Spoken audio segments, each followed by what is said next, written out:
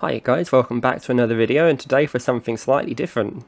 I was just watching the new John Rogers video, by the way, great YouTuber, and I highly recommend you visit his channel. In his last video he visited the Mayes Brook, in which he filmed the river beginning to end. However, he did miss a section, which I think is the best bit, so I'm about to include that in this video now.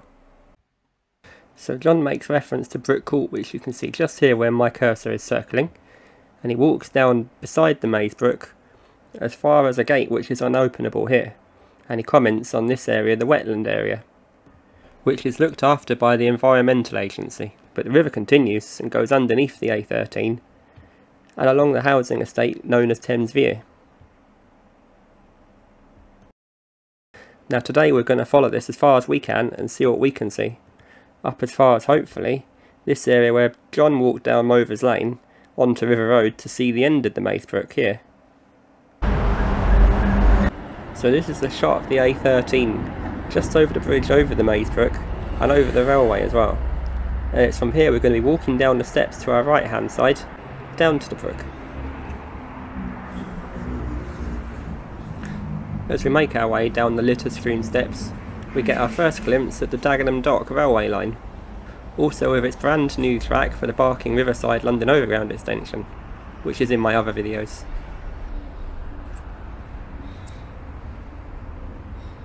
It's quite a train spotter's paradise, this area really, as you can get right up close around the right hand side there of the steps to the locos themselves as they go past.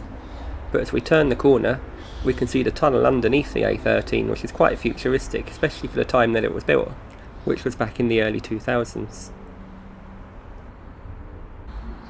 And now we make our way through the futuristic design of this tunnel with all the flashing lights. You can just about see on the other end the bridge over the Mayes Brook itself.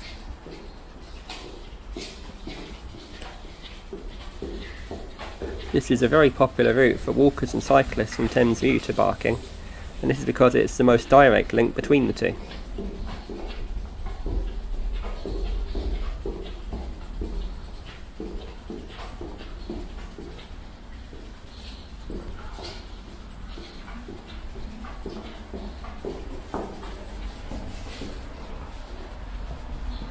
And here we are, this is our first view of the Mayes Brook itself coming out from the other side of the A13.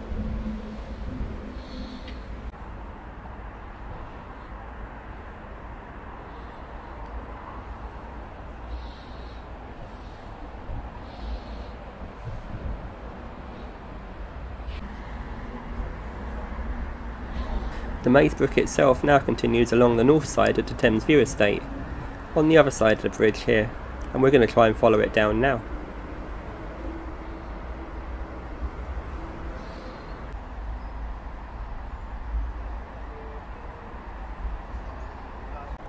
At the end of the short walkway we can see a gate that's been left open and not locked with no padlock, so we're going to make our way down here and see what we can see down this area.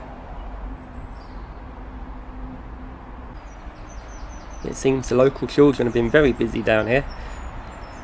They've got their own goal, some swings, a catch area, a trampoline, and the old benches that we used to see in schools.